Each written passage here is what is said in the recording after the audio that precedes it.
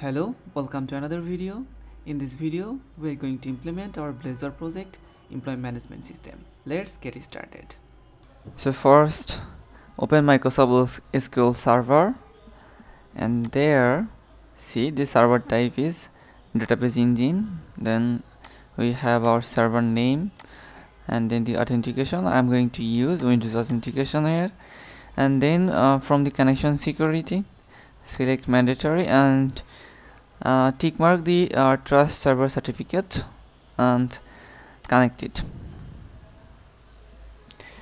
Now let's create a new project. In the list, then here search for Blazor web app, and you will get Blazor web app. Then select it and go to next, and here give it a name. I'll keep it Blazor app YT, and then click next, and here select the framework. I'll select .NET 8, it's long-term support. Here I'm not going to use any authentication, so it's none. And then interactive render mode, select server, and the next keep it as it is and click create. Our project is created. Now inside the component, see we have a layout, main layout, and our navigation menu, and inside page we have counter, home, weather. Right now if we run the program,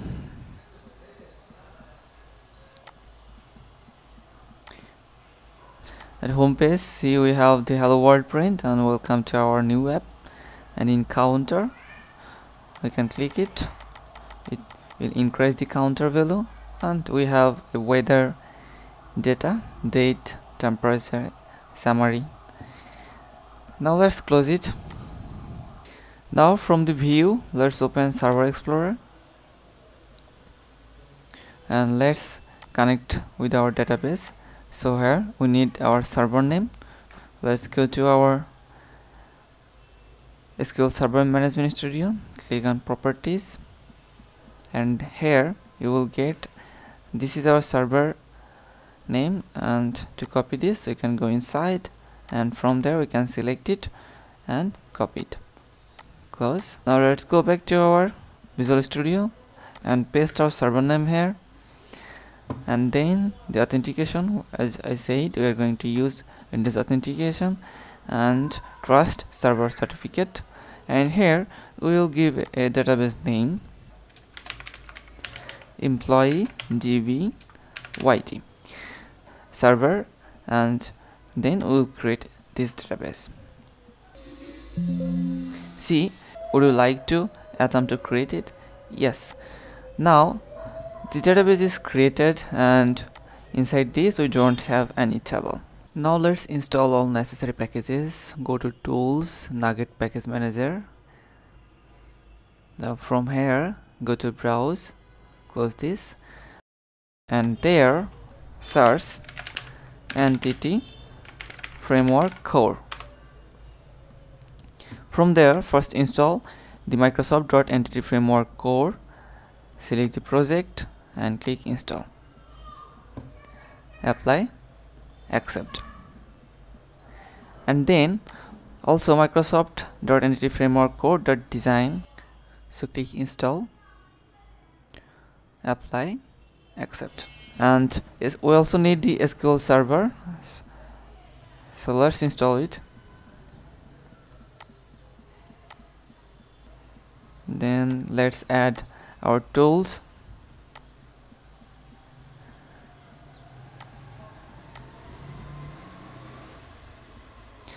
Now in the dependencies packages, see we have Entity Framework Core and Design, SQL Server, and Tools.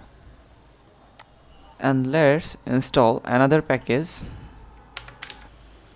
Blazor, as we are going to use it in our project. In this project, apply, accept. Now close. Let's delete our unnecessary component, weather, and also counter. Now click on the project name Blazor app YT, then right click, add a new folder, name it models, and inside models let's create our model class. Let's name it employees, and inside this public integer id, and then public string name, public string designation, public double salary, and let's set the name record, and same for the designation, full message, error message, and there let's write a message like name is required. So let's just copy this and paste for the designation, and here the designation is required, right? Let's just copy and paste it. Designation is required. So that's all. Now save it, and then click on the component and go to option, add, then new scaffold item, and from there go to Razor component, select Razor component using entity framework, and then CRUD operation, click add, and from here the template we can select very different option, like we can create only the create option, edit, delete details, or the list, and then we will select our model class employees. See our project which is Blazor app YT dot models, and inside this we have a model employees. So select it, so click plus, and here we will set a DB context name, but now let's set my DB context and click add, and database provider we will select the SQL server. Now click add. Now it is scaffolding and it will generate all necessary code for us, so just wait.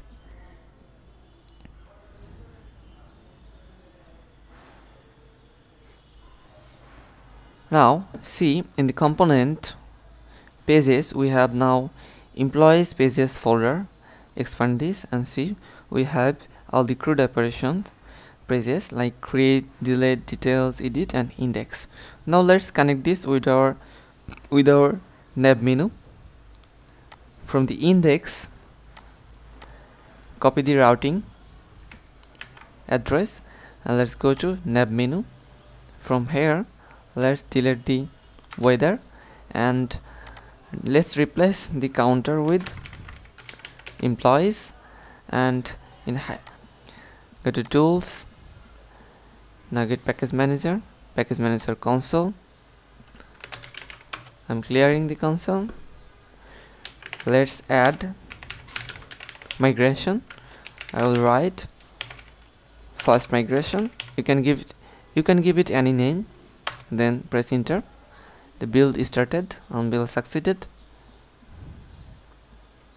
Now let's update the database.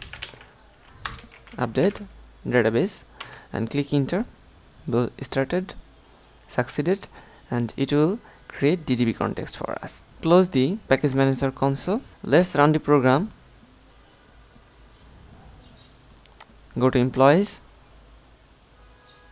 See, now the employee index is showing, right?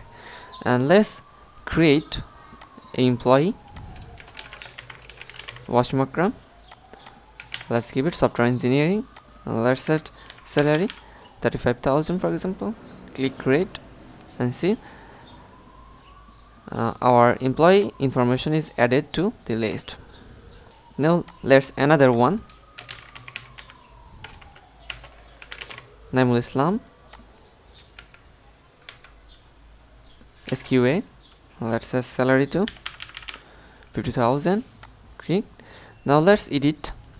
Click on edit. Let's change UI UX designer and let's set the salary to 75,000. Click save. See, the resignation and the salary is updated. And you also can click on the details to see the employees details, and you can delete it. Just click on delete. Now let's close it. See, when we scaffold and when we connect database from here, we don't need to add any connection string in the app setting. By default, it will do everything for us. Like here, this server name, you can add this manually, right? You can give the server name here. For this, go to properties, connection properties, then here copy, go back and paste it. At the same time,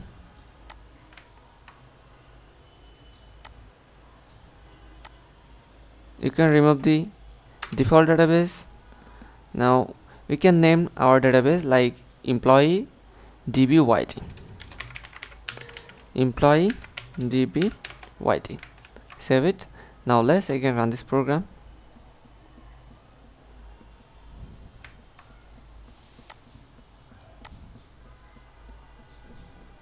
See, now it's error. The certification chain was issued by the authority that is not trusted. So we need to add the server certification. Int or anywhere trust server certificate and set it true. Now save it. Now relaunch the program.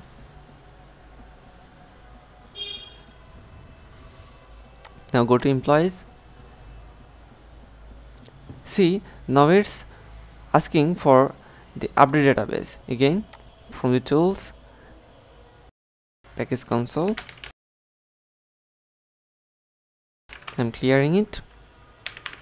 Update database. Do you want to stop debugging? Yes. Okay, close the run, relaunch the program.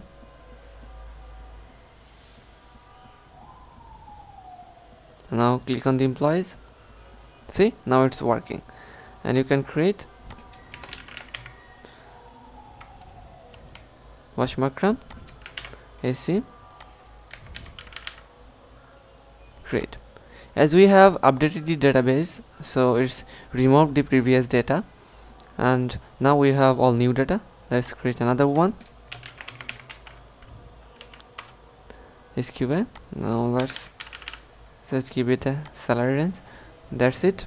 It will work like the previous one. Employees index, and there let's make it A3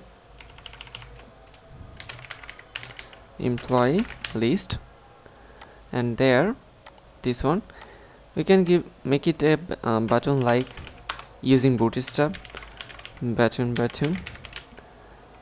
primary, and we can write this plus add new employee, add new employee, this, and also this button. Create A3 add employee information, add employee information, and let's remove this.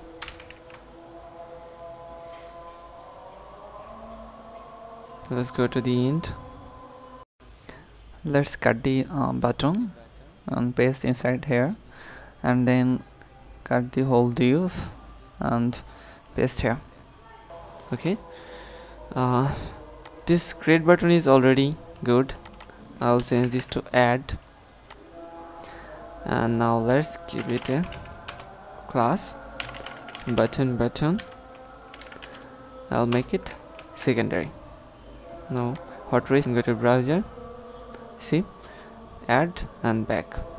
Now if you click on this add, see, the name is record, the designation is record.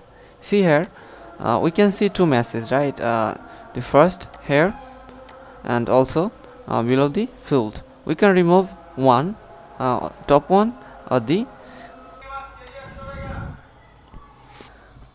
so in the create, see here we have data annotation validator and the summary. We can remove one, so we will remove the summary from the top.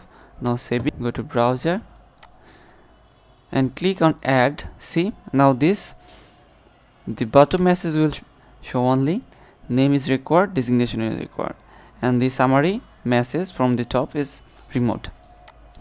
Now let's import Blazor, and there import using Blazor. Then go to app and there add references, paste those two in the head section and body section, paste the, and in the program.cs add builder.services.add Mart services and add those components in main layout. To do things fast, I have added this code from my GitHub. You can get it from the description, I'll provide it.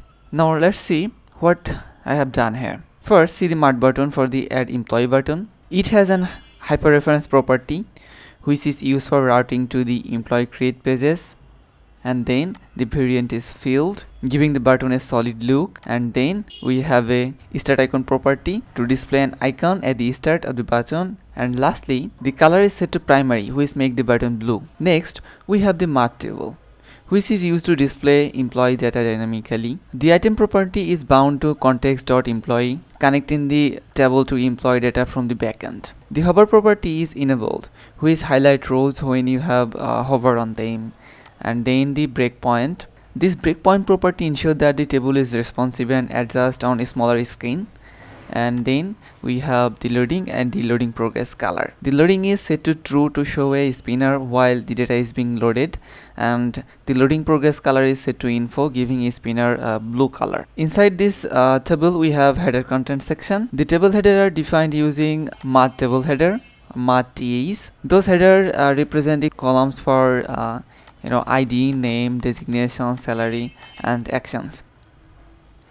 Then the row template, which define how each row will display the data. Each cell of data is represented using Mart TD or Mart table data, and inside this, see, we have context.id that display the ID of employee, and same way name, designation, and salary that will be loaded from the database. And after that, at the end, see, we have another Mart table and table data. In this we have three action button: edit, view, and delete. The code section, we initialize the database context here. This is done in the on initialized lifecycle method to prepare the database connection. We also implement the dispose as in method to properly release resources, avoid memory leaks. Now if we run the program, and let's go to employee and see, here we have a employee list, and this is the Mart button we added for add employee, and here the table header, then the table loader. As you can see, it's loading, and then we have our table data, and at the right side those action buttons: edit, view, and delete. So I hope you enjoyed and learned something from this video. If you found this video helpful, please make sure to like, comment, and subscribe to my channel for more videos like this. Thanks for watching, and I'll see you in the next one.